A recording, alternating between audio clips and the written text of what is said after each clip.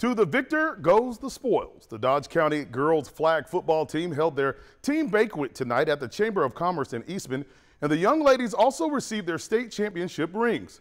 Head coach Clint Sanders and his staff honored Big Red, including 12 seniors on their amazing season and the girls' first state title in flag football and only their second year of competition in the GHSA. Our school has been behind us 100%. When we were playing in the state championship, they had it on their smart boards in classes supporting us.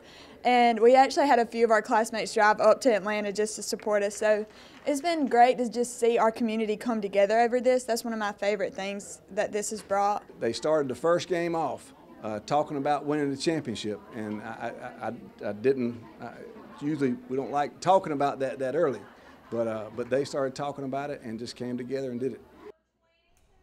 Now Wednesday, you'll hear from the team MVP and All-State rusher Anaya Showers with her trailblazing signing day announcement to continue playing girls flag football at the college level. Make sure to join us for that tomorrow at 6.